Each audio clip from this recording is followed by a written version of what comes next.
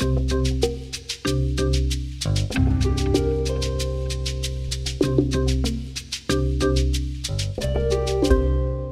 did I decide to write a textbook? That's a good question.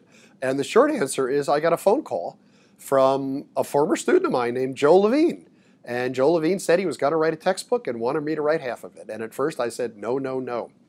But gradually, I looked at the textbooks that were out there, and having two young children who would be in high school someday, I was surprised at what I saw. The textbooks were so boring that I couldn't imagine that any young person would read these textbooks and want to go on in the field. That was the first problem. The second problem is the books gave the impression that everything about biology had already been discovered, and therefore all you had to do to learn biology was to read these books. I'm an experimental scientist. I realize how little we know about the nature of life and how much is still out there to be discovered. So frankly, I decided to call Joe back and said, let's do this.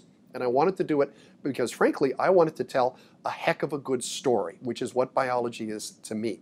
I wanted to let students know how exciting the science is, how remarkable the discoveries have been, and also, and this is important to me, how much more is out there to be discovered in the years and decades ahead.